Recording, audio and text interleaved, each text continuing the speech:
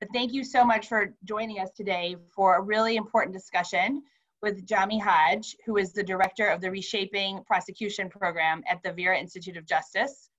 She joined Vera after serving for 12 years as an assistant United States attorney in Washington, D.C., during which she handled local and federal crimes, tried more than 30 cases, and also served detail assignments in the Department of Justice's Office of Legal Policy, and also was an advisor for the Criminal Justice and Drug Policy in then Vice President Batten's office. She has worked as a community prosecutor, representing the U.S. Attorney's Office on criminal justice policy committees, and a variety of other community-based positions.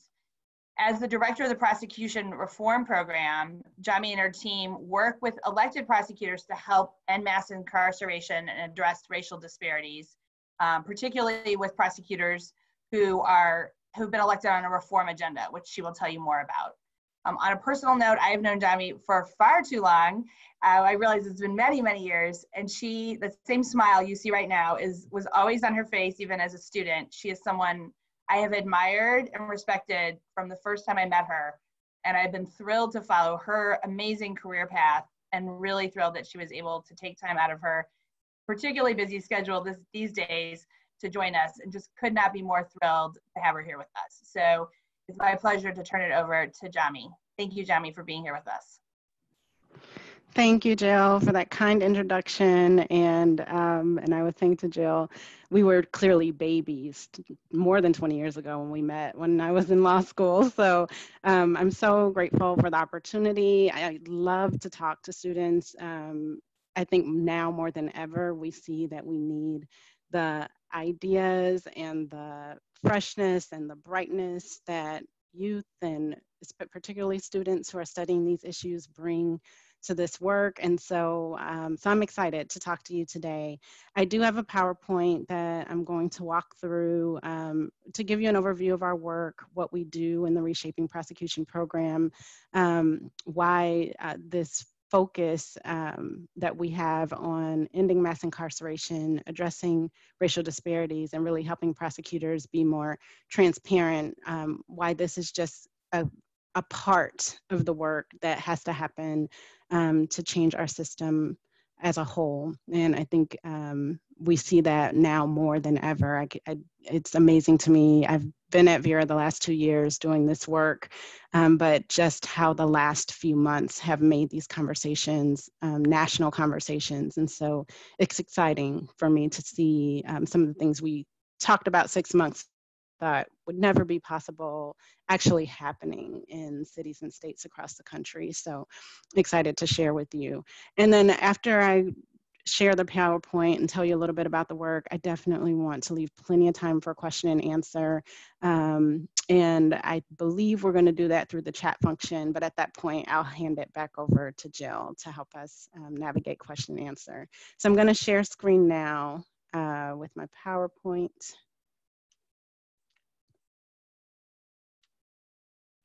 Okay.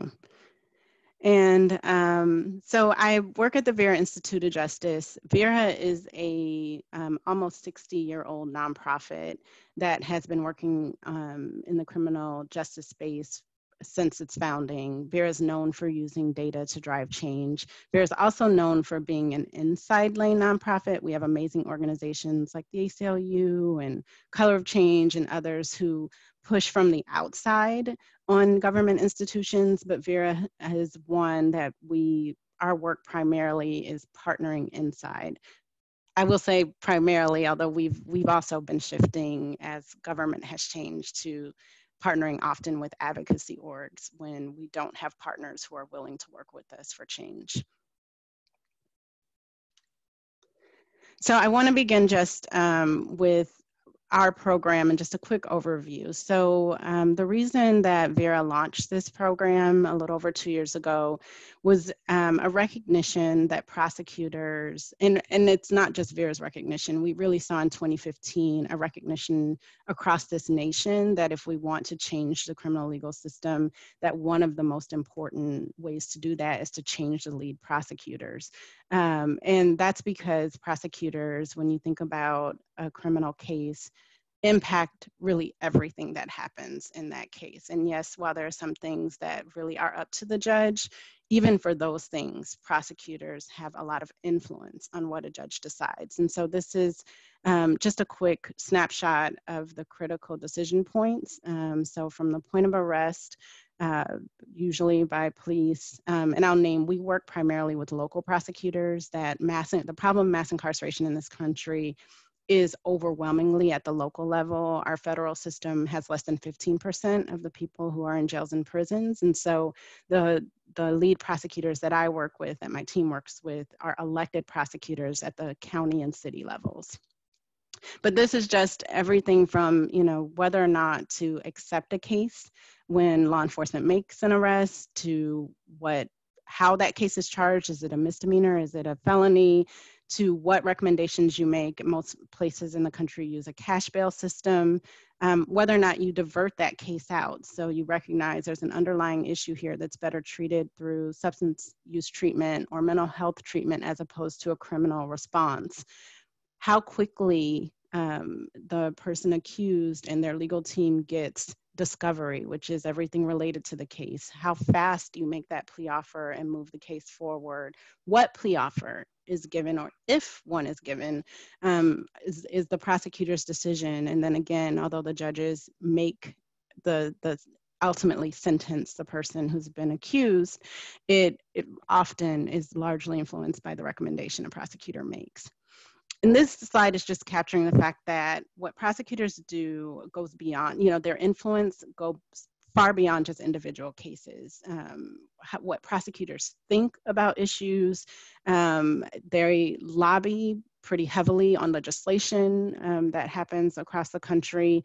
And then just as, being considered the lead law enforcement officer, their influence is felt in everything from policing to what's available for victims of crime, immigration. There's a lot of overlap between what happens in the criminal legal system and in our immigration system, much of which I didn't learn until I came to Vera. And there are lots of unintended consequences that happen that impact the immigration system that, we work with our prosecutors on. But the influence of prosecutors goes far beyond individual cases. And we know, again, that there's been this new focus on the role of the prosecutor. I would say, 10 years ago, back when I did my details in the Obama administration, the big focus was on reentry. What do we do for people who have served their time and are coming home? How do we set them up for success? And that's the way, if we can drive down recidivism, that's how we fix our system. And that was really, the focus was on the back end.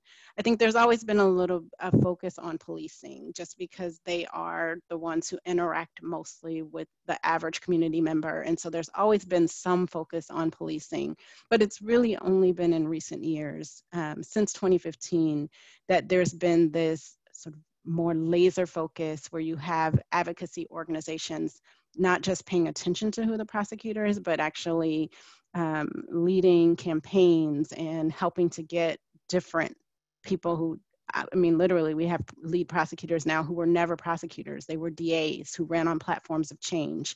And I personally believe that this focus on prosecutors and what they do and how much power they have came from what we've seen, and what we've seen even more of in recent weeks, which is the killing of unarmed Black men by police officers. And when those were captured on videos, people like, organizations like the ACLU would go to meet with the lead prosecutor and then be dissatisfied. They either couldn't get an audience, or the audience that they received didn't really seem to care about the issues, and that there really was this relationship between prosecutors and police that was more to protect police. And so that was really what began this movement to to elect prosecutors who would actually hold police accountable. And I think that once they started to really understand, oh, wait, this is a person who's elected, they serve at the pleasure of our community, we can have a say in who they are and how they lead, that they recognize that, oh, wait, they control way more than just whether or not police officers are being held accountable. They control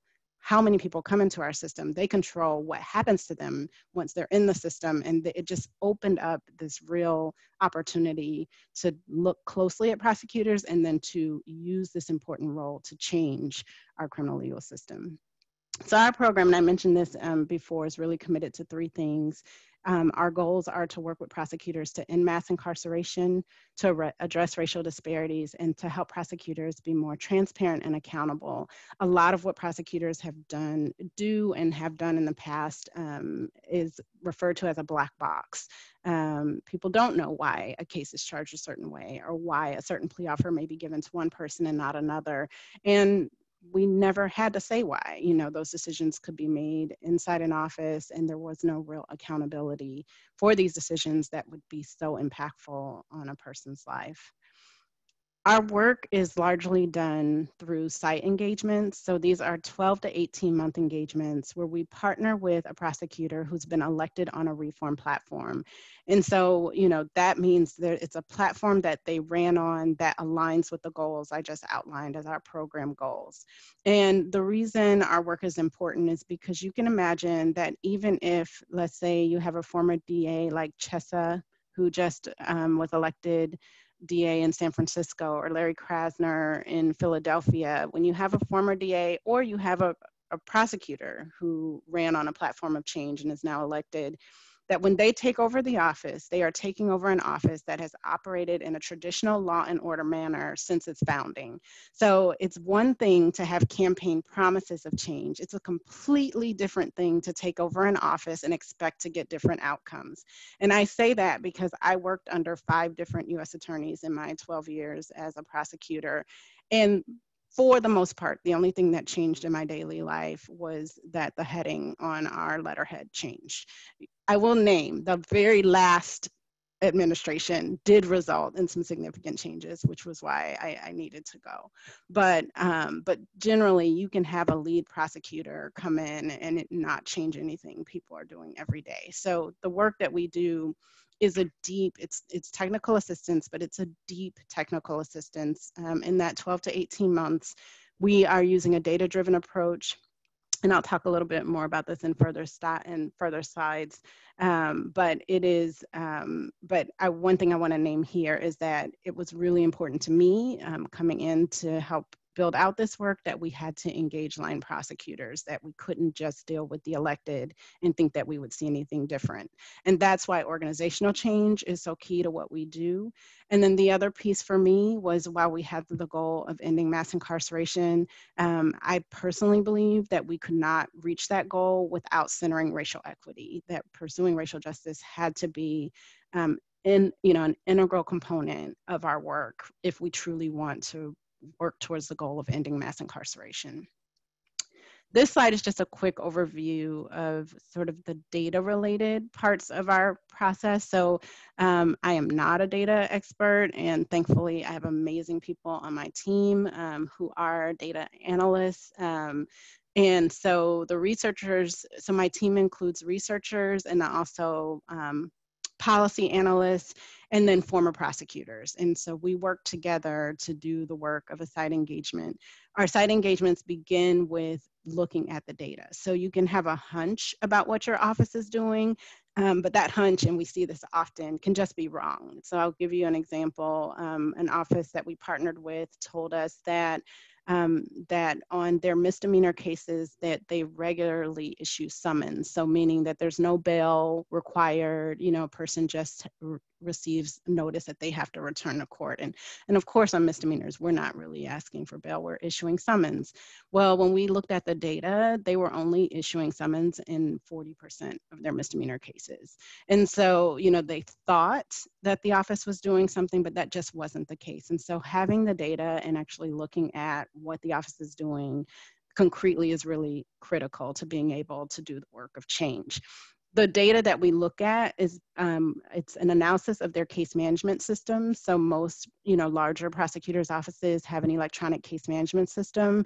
And so we do a quantitative data analysis of that system. We also do qualitative data analysis by interviewing both staff in the office.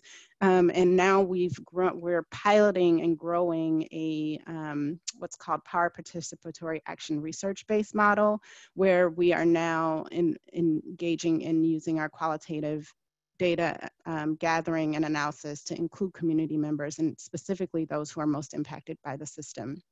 We do that data analysis, and then we present findings to the leadership. We work closely with a working group in the office so that we have an internal group who are both our sort of partners in this work, because we're outsiders. Vera's based in New York, I'm based here in DC. We work with offices across the country, and one thing I'm clear about when we show up on a site is that, we may have expertise on sort of national trends or ideas about policy change, but you will always be the experts on your own system. I will never know the judges here the way you do. I will never know your defense bar here the way you do. And so it really truly has to be a partnership that we work together with the site to achieve change. And so we show those findings to the working group, we show those findings to the leadership, and then based on those findings, we workshop policy reform. And we will literally help an office rewrite their policies, everything from their charging policy to how they make sentencing recommendations based on what we see in the data. And again, based with those three goals in mind: how do we help prosecutors in mass incarceration address racial disparities and be more transparent? By implement reforms, this is the part I was talking about in terms of engaging line staff. It is not enough to help write policies and have a pretty memo that you send out without anything more. You will not get to change. And so doing the hard work of having focus groups and trainings for line prosecutors to get their buy-in, to get their thought partnership, and to also see what they need. What do they need to be able to do their job in a different way? And so that is a really critical piece of the work that we do in partnership with the site. And then finally, data isn't just important to help us understand the problem. Data is important to see if the work that we've done together is working. So we use the data analysis to continue to track throughout our engagement, and then post-engagement that, these new policies, and now that everyone has been trained on them, are we seeing a decrease in incarceration? Are we seeing a decrease in racial disparities?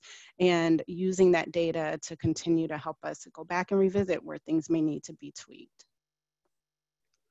This slide is just a sampling of some of the places where we've worked in the last I would say 3 years. The program launched in a pilot maybe about 6 months before I joined Vera. And there are a couple of places that we are going to announce in the next month or so that aren't on here, but just a quick snapshot to show that we work across the country. Again, these are all prosecutors who ran on a reform platform. So when I talk about training prosecutors, what is it that we're talking about? When we want them to literally reimagine their role. One of the things that it was important to me to talk about, and something that I never heard in my 12 years as a prosecutor, was the term mass incarceration. I was told to do justice, and to do justice, to pursue justice, but that meant doing it in a case-by-case approach. The case I had before me, to look at the facts and figure out what is the just outcome and do my best to work towards that. But I did that in a vacuum. I never had an opportunity to zoom out and understand how the work I was doing was contributing to this national crisis. And a little bit in these slides, I'm gonna share just a few of the sample slides that we cover in training with prosecutors. But what was clear in learning was that we incarcerate more than any place on the planet. We incarcerate nearly 1 out of every 100 individuals in this country. We have 2.2 million people cycling every day through our jails and prisons. And we are out of step with the rest of the world. So just being able to have that conversation, show them the data of how their cases are contributing at the local level. We'll compare that to a national level, and then we show how that compares internationally, and how incarceration has become this single tool that we overuse in our system. Then we also talked to them about racial inequity, which is just not something we talked about and during my experience as a line prosecutor. I certainly saw it. I was a prosecutor in DC, where nearly 90% of the people who cycled into our system here in DC are Black.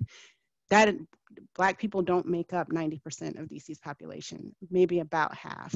So, and that's not an uncommon experience. Anyone who's in court or in a criminal court every day sees this. They see it, but there's never really any space or opportunity to talk about it. And importantly, to learn the history behind it.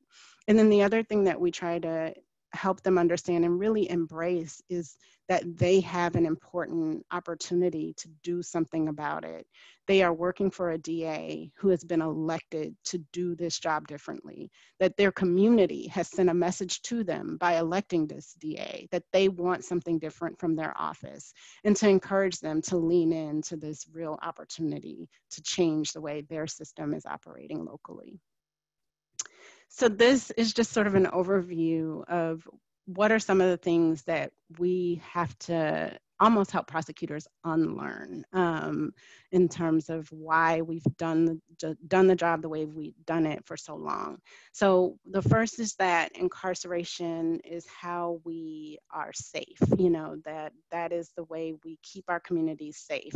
Well, what we're able to show, especially by comparing to jurisdictions here in the US and then again internationally, is that if that was the case, if incarceration equals safety, we would be the safest place on the planet. We would not need to lock our doors. We would not have the crime rates that we have.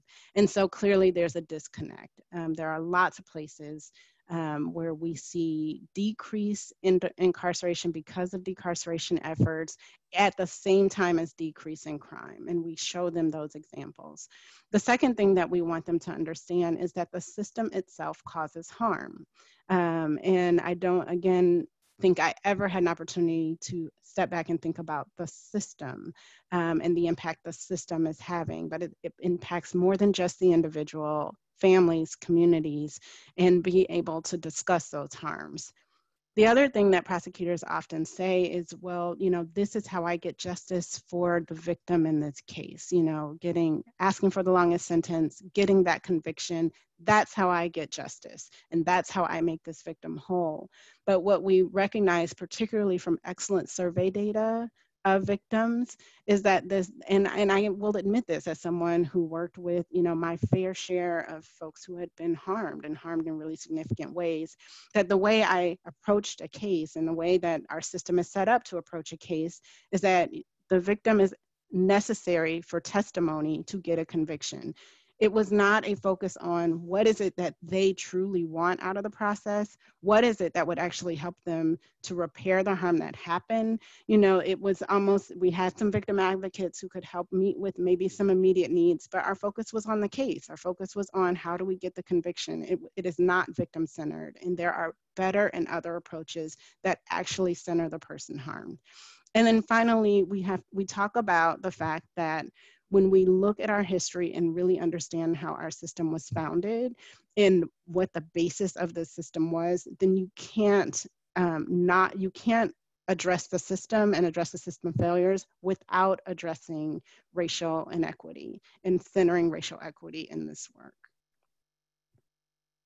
So this is just an example of what I was talking about in terms of us incarcerating more than any place on the planet. Like, that is what this slide is showing. It's global incarceration rates, and we are the deepest red, nearly 700 per 100,000 people. So again, we stand alone in the rate of incarceration that we use. And because we incarcerate so many people, it is something that now impacts nearly half of all people living in our country. And usually when I speak in front of a group, I'll ask people to raise their hands if you have a loved one, a family member who has been in the system. And almost every time, the majority of hands go up. And that's in a room full of line prosecutors. It's in a room full of community members. Like, we're all impacted by the system. And then the next question I ask is, who was better for it? Particularly people who've been incarcerated. Who actually was incarcerated and came out better? And that's just not the case. Like, we don't focus on rehabilitation. We focus on punishment and caging, and that's not changing. And then we expect someone to come home and do something better, and that just doesn't make sense. So this is just one of those examples of a slide that will show where in New York there has been a sustained decarceration effort for many years, and there's been this shows a 57% decrease between 1991 and 2017 in the jail population. But at the very same time, that same time period, there was a significant decrease in crime. And this is specifically major crime. So we're not talking about low-level offenses, we're talking about violent crime. The other thing that we talk about in terms of why incarceration isn't the answer, and particularly pushing, about violent crime, is that one of the and there's an amazing book I'd recommend, Until We Reckon by Danielle Sered. Danielle runs this amazing program. It is the first alternative program in the country for violent crime cases. So we often hear of an alternative to incarceration programs that are for lower level or misdemeanor or, small, like less serious cases. Her program, Common Justice, was founded and specifically targets violent crime cases. And in her book, she talks about and shares the research showing the core drivers of violence, and their shame, isolation, exposure to violence, and an inability to meet one's economic needs. And so what we do in response to someone who commits an act of violence is we send them to jail, usually to prison, and where they are exposed to shame, isolation, they're exposed to violence, and they have an inability to meet their economic needs. And then we wonder why, after someone has done a number of years, that they don't come out, different and ready to live life in a different way. The other thing that prosecutors rarely have a chance to think about is the fact that what happens after a conviction impacts someone's life in so many ways beyond just that criminal case. There's this national inventory of collateral consequences that I recommend if you're not from Virginia, or for those who may be here zooming in from North Carolina, or if you're from somewhere else, you're just in school at one of these places, look up your own jurisdiction. It's amazing what a criminal conviction can keep you from doing. But I did Virginia just for this, and I think it was 791 collateral consequences came up. So, again, if we are trying to address the harm and then make sure harm doesn't happen again, when we have collateral consequences that impact your access to housing, access to education, access to jobs, then how are we setting, and all of these things have been shown to contribute significantly to success and low recidivism rates. And if we hamper someone from being able to access those things, we are on this cycle. We wonder why we have a nearly 2/3 rate of recidivism in this country, because we hamper, we literally give people an anchor when they finish their sentence and say, okay, go swim.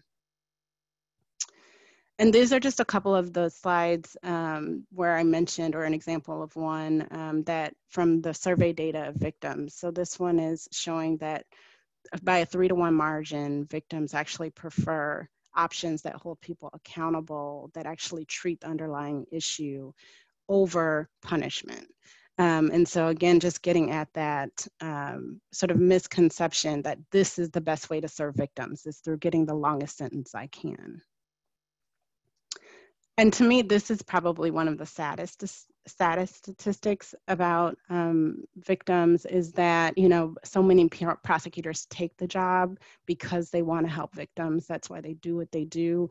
But to know that less than half of victims of violent crime even engage with our system at all, so that if everything our system has to offer, that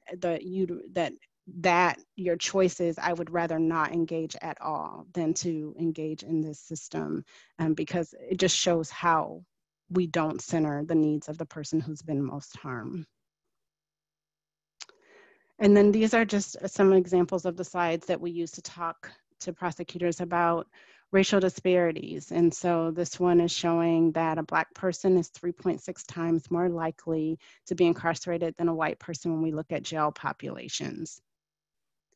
This is an interesting slide that is basically looking at drug use, drug arrests, and drug sentencing. And just in short, it shows that although Black people make up 13% of the population, so this is comparing Black and white, and I'll name that for racial disparities, we primarily focus on the Black and white distinction. That's usually where there's best data, and also where we often see the most stark disparities. But that when you look at drug use in that next the next column, that drug use basically mirrors population. But then when we start to talk about arrests, we see that if you're Black, nearly, while making up only 15% of users, nearly approaching 30% of the arrests are Black people.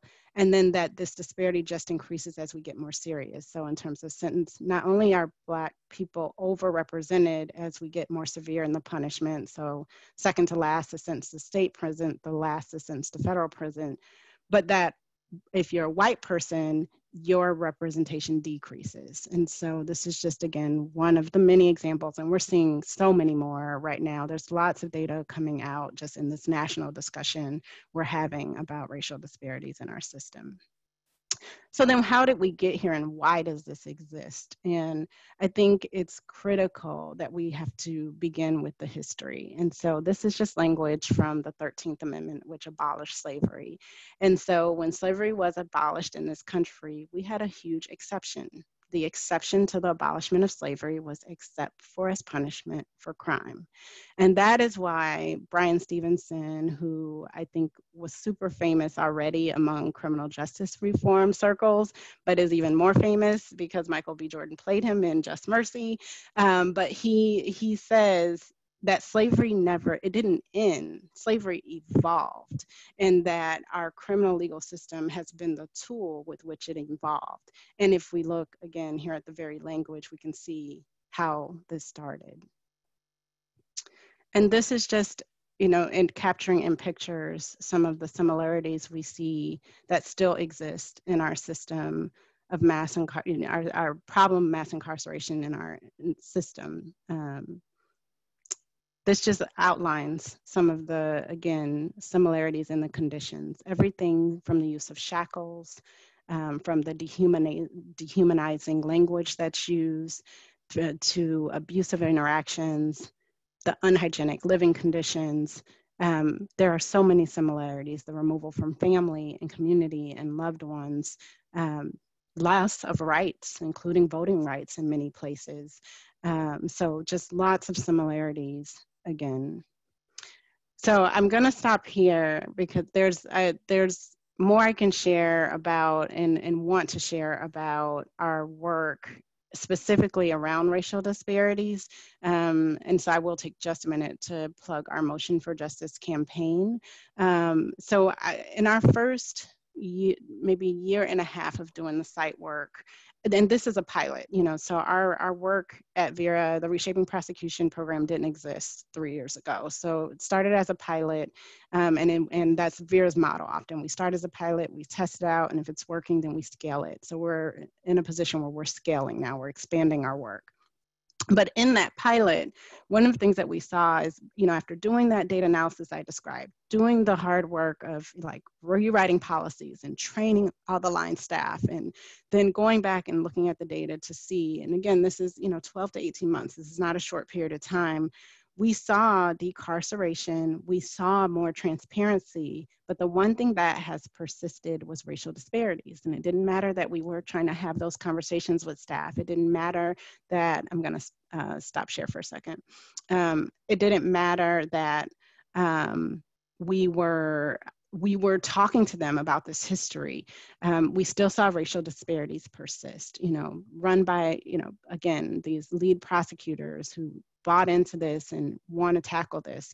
And so what we recognized, surprise, surprise, an issue that has been so deeply embedded in our country since its founding isn't going to be addressed as sort of one of many initiatives that we're trying to push in a site engagement. And what we recognized is that we needed to launch an initiative where that was the sole goal, where our explicit focus and sole focus was on how do we decrease racial disparities in our criminal legal system. And my thought was, there are people who have been working on these issues, researching these issues, writing about these issues for many years, many smart people out there.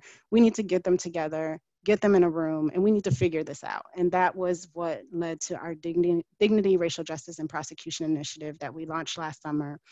Amazing folks at the table, like Jeff Robinson, who's at the ACLU, Angela Jordan Davis, a law professor at American, who's written on the power of prosecutors for more than 20 years, and specifically with an eye towards racial justice. We had lead prosecutors. We had 9 different prosecutors' offices, 8 of them the lead prosecutors, who either ran on these issues or cared deeply about these issues, including Kim Fox in Chicago, Kim Gardner in St. Louis, and some from smaller offices, not just the large city offices. And then we had people who've been directly impacted by the system, who've served time, who have lived this experience. And then we had advocates who have been passionate and working on these issues. And we had a 6-month process where we immersed ourselves in learning the history. We went down to Alabama to the Equal Justice Initiative, Museum Memorial in Montgomery, together as a group. Jeff Robinson gives this 3-hour amazing presentation walking us through, and I recommend it. It's called Who We Are, Chronicle of Racism in America. He gave that presentation to help us walk through our history and really come to a deep understanding of how our history relates to the present system of mass incarceration. And then our work together was, then what can we do about it? And how do we reimagine the role of a prosecutor, where we center racial equity, where we divest from a system that isn't working and actually invest in the systems and in the amazing people who are doing the work out in the community and on the ground to address the underlying issues that our system has become a backfill for. And how do we centralize human dignity, which is not present in slavery. You know, slavery was based on the premise that Black people were property, and that lack of humanity, that lack of human dignity has carried through into our present system. And so how do we have a system that is responsive to harm, but centers human dignity? And those were sort of our guiding principles. And that work has culminated into a campaign we're launching next month called Motion for Justice, which is providing those concrete tools to prosecutors' offices, including policy recommendations in ways that they should do their job, ways to engage with their own community members to learn their local history, and to engage them in how they jointly come up with a new way of doing this role and a new way for their office to serve their community. And we're gonna, because we're Vera, we will pilot it in 3 places. So we'll take this guidance that we've developed. We have 3 offices that we'll be announcing next month, who will then, we will implement as much of it as applies to that specific office. And then we'll measure at the end, you know, did we create something that actually drives down this persistent data point of racial disparities. And so, so I'm excited about that. And I will stop here. I will share one more time just so that you can see, I have my contact information. So I want to put that up. That's my email, jhodge@vera.org. And just the link about our project at Vera. So I'm going to stop share, and I'm going to turn it over to Jill for questions. All right. If someone has a question, feel free to either use the raise your hand feature or to put it in the chat. We do have a question. I don't know if you can see it too, Jami, from Cliff Keenan, who says that most prosecutors' work depends upon arrests that police make. Oh, you might know Cliff, it sounds like. And this Cliff said, I was also an AUSA in DC for 19 years and rarely had to prosecute a white person for anything. Should prosecutors decline to prosecute persons of color until there is a more equitable distribution of enforcement actions in a community? That's a great question. Hi, Cliff. It's been a long time. So, you know, in short, they should be declining to prosecute things that don't deserve a criminal justice response. So you know, you know, from being a prosecutor, anyone who's been in the system, there's so much that comes into our system that is tied to mental health, it's tied to poverty, it's tied to substance use, it's tied to some other underlying issue. We bring them into a system where we don't, you know, we try in some ways to address, you know, some of the issues, but that's not largely the focus. It's more of a afterthought, particularly if that underlying issue led to something more serious. So if we're now not just talking about drug possession, but we're talking about burglary, or we're talking about an assault, then our response is incarceration. It's not, you know, we're looking to punish. And so, you know, I think the answer is we need to fundamentally rethink what we consider criminal. You know, that our idea of what is criminal behavior needs to fundamentally shift, and that when we do that, it will stop so many people from coming into the system. And that, yes, the marginalized community, and unfortunately, often that's predominantly Black communities who suffer from poverty, lack of resources, all of the issues that lead to people coming into the system are often exacerbated in marginalized communities, that if we take that approach, it's going to impact Black people. I do think, though, that prosecutors have a responsibility to think very specifically, how can they combat the overrepresentation of Black people in the system? And so some of the ideas I have around that are traffic stops, you know. So in our Motion for Justice campaign that will launch next month, one of the policy suggestions is, we know there's an amazing project that was done out of Stanford that looked at 2 million police stops, and the racial disparities in those police stops are stark. And in fact, that what they found in that analysis, that white people were more likely to actually have contraband than Black people, but Black people are stopped at rates way higher than someone who's white. So one thing a prosecutor can do is stop rubber stamping traffic stops. Unless there is an identifiable public safety reason for that stop, I don't care what you find. You find a gun in there, you find drugs in there, you don't rubber stamp it. You know, you are only contributing to the problem. So I do think there are some ways that prosecutors can lean in very explicitly on addressing the overrepresentation of Black people. Okay, we have another question. Have you, as you're addressing racial justice within the criminal justice system, have you run into any issues about being race neutral and sort of unconstitutional for not being race neutral in your proposals? So unconstitutional for being race neutral. I haven't necessarily run into that. What I have run into is race neutral policies being offered as a response. So for instance, there's an office in California that is piloting this idea of blind charging. And so when a prosecutor gets the police reports and the criminal history and the things that they would normally have in front of them to make a charging decision, anything that's tied to the person's race, even like neighborhood, other things that might be kind of other proxies for race, are basically removed. And so they're asked to make the decision without having any indication of the race of the person who's been accused. I am actually not a proponent. To me, what that does is allow the prosecutor's office to become a sieve. So what we know in terms of disparities that are happening in policing are then brought to your office, and then you put on a blindfold and you just let those same disparities flow right through. And I think there's an obligation and a better opportunity to address it by actually knowing who it is, knowing that that particular zip code has way more police officers per block than the zip code across town where it's predominantly white, you know. So the race neutral approach, I mean, I think there are lots of problems with it, but that in the context of prosecution, that's just one example of why I don't think that's the approach. We have another question. How can community members best get involved in driving this change toward reshaping prosecution? I know you mentioned your initiative that's coming out, and maybe you could talk a little more about that, or some other opportunities as well. Yeah, I mean, I think that's a great question. First of all, like, know who your prosecutor is and vote, so many people just don't vote down ballot. They don't really pay attention to the kind of local, aspects of the ballot.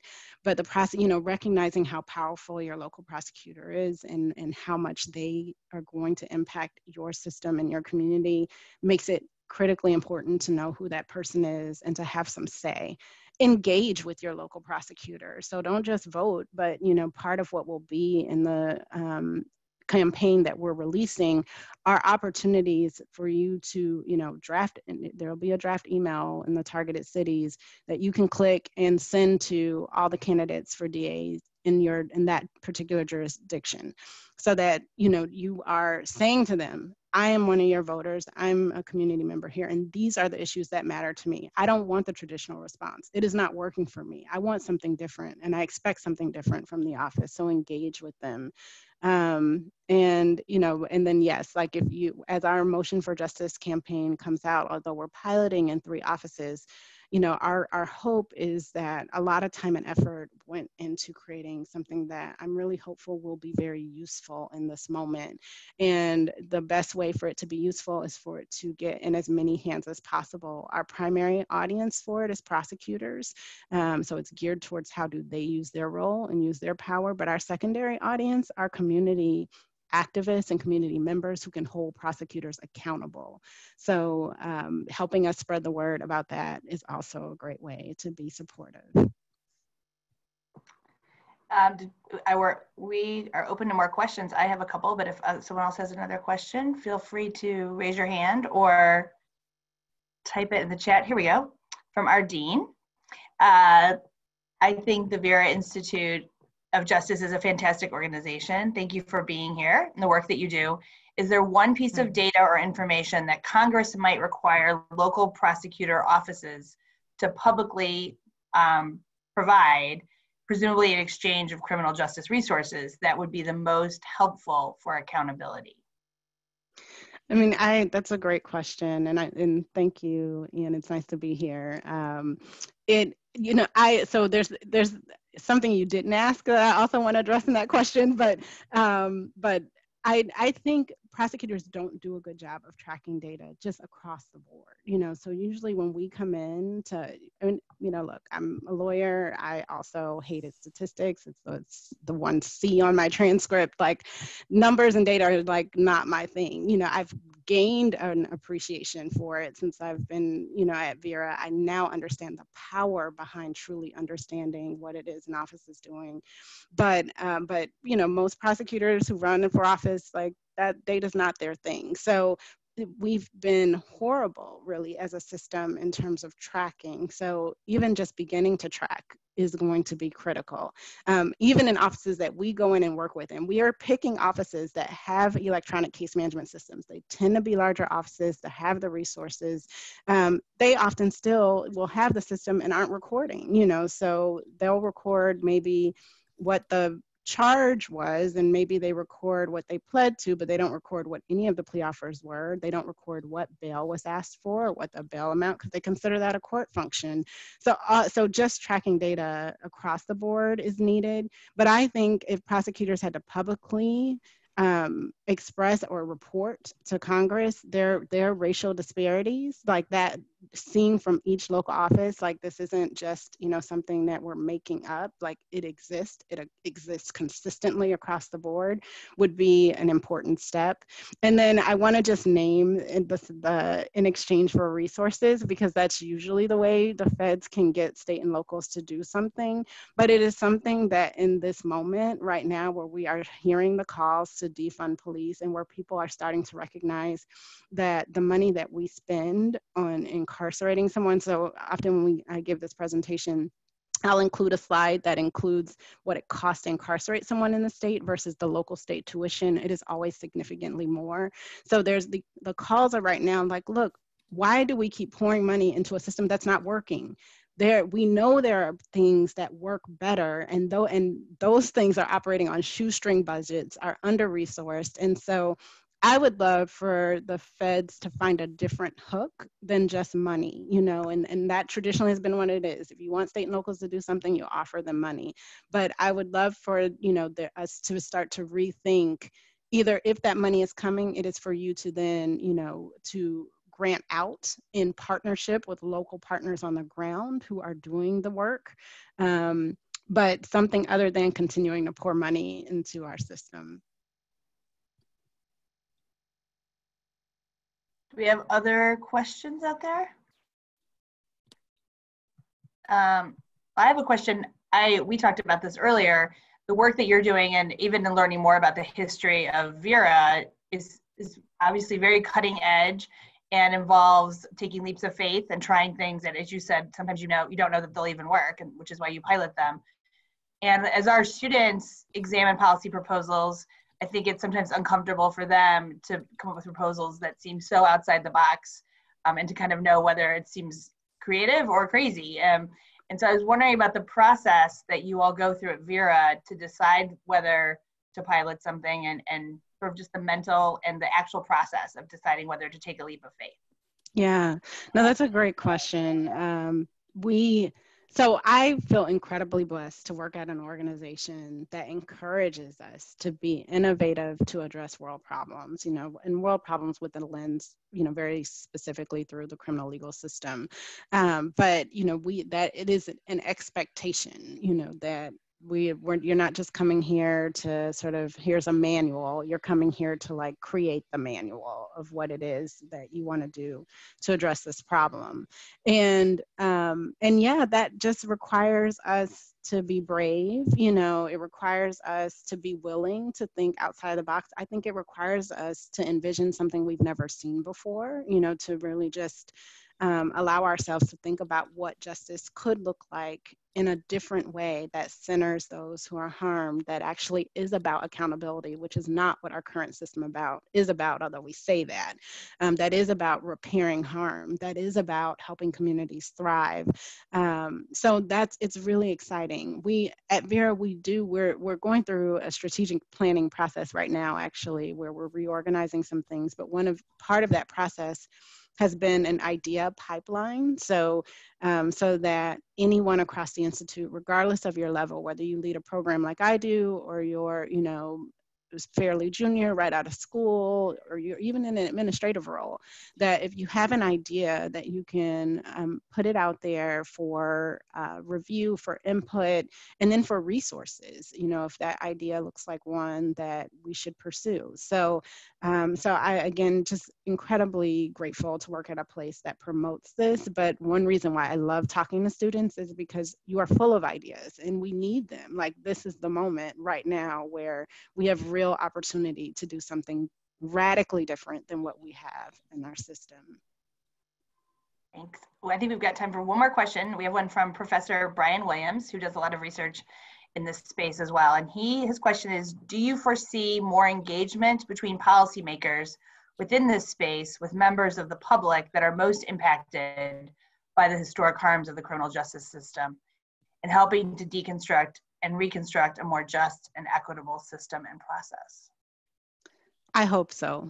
I can tell you, for my work, it is something that the lead prosecutors that I work with, something I'm saying to them, it's great that we have this moment, because, I'm on calls, I'm in meetings, and they're like, okay, great, I can partner with, different stakeholders or others who actually want to change. And I will say, how about the first thing could be a listening session, and that you actually bring in the folks who've been most impacted, because we know that the people closest to the problem are closer to the solutions. And so I'm hopeful that this is a moment. I mean, one, because people are making themselves heard. The protests are getting so much attention, and we are seeing cities and city councils and different government entities respond. So I think there's this moment where if we seize it and actually lean into it, we can do something drastically different. But I think it requires, nudging people to do something different than what they have always done. I don't think the default is, oh, I should, go out into my community, find the organization that's working on the ground, ask, can I have time with them and time with their members? But that's exactly what we need to do. And it's certainly what I'm trying to push in the work I'm doing. I have one last question, I think, and that's just a personal one. Obviously, this work is incredibly personal to you and also incredibly demanding. And I know people are really exhausted for fighting a fight that they feel like they just keep fighting without seeing a lot of progress. And so I wonder, just personally, how do you handle the sort of the stress, the physical and the mental stress of your position, and what keeps you motivated in this important work? Yeah, that's such a great question. I personally, I'm an optimist to my core. And I think that is the only reason I could get up and do this work every day, is I have to believe that, we're not just doing this without believing that we're going to see impact, that there's going to be different outcomes. And I think, again, that's partly why I've come to love data in a new way than I did before I came to Vera, is because, I know on the other side of each data point is a person, is someone's life who's been impacted by this system. I have felt it personally. I have a brother who has cycled in and out of the system because of substance use disorder.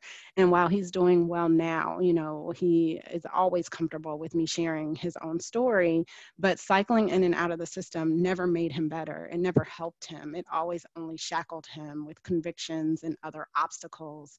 And I look at my life and the opportunities I've had. He's way smarter than I am. Way smarter, hands down. I work harder, but he's smarter.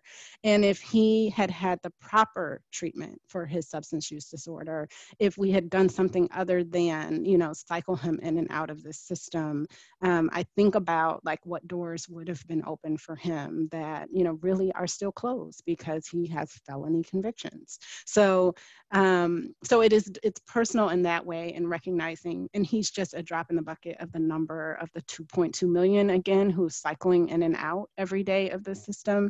And so, that is what gets me up every day, is that someone's life is impacted and what I appreciate about the prosecutors that I work with, they knew when they were elected, they were taking on a tough job, but they will admit that harm is still being done every day under their name. They're coming in, they're trying, they're, changing policies, but this system that is causing harm is still doing the harm that it does, but now their name is on the letterhead. And so, it motivates us, it motivates my partners to do everything we can to, make this better for the people who are most impacted by it. All right, I think I know Jamie has another, she's got a program starting right at 1. So unless someone has a really quick, I think we're basically up against the end. And so I just want to thank her for joining us today, and thank you for your impactful work. You're someone who I've always looked up to, even when you were a student. So I really appreciate that you have followed through with your goals of leading a life of service, and we're all better for it. So thank you, Jamie, and we really appreciate you spending your time with us today. No, thank you all, and I really appreciated the time. Thank you. And I will imagine you too. Take care. Bye.